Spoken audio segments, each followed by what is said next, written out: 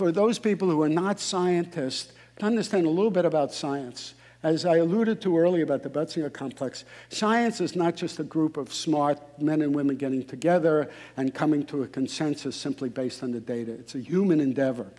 And there are many different descriptions like this, but this is the one by Haldane, which I like, who calls it the 4 stages of truth.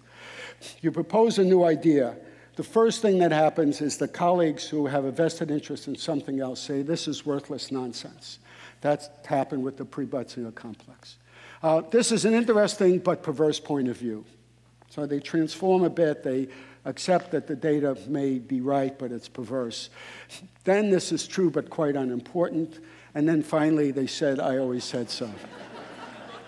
And although it's nice when they get around to this point, they position themselves so they get in front of you, and you want to get your full credit for this. So this happened with the Butzinger complex. The pre-Butzinger complex, it took about 10 years to win over people, and it was a big battle that we had with people to try and get them to see the data.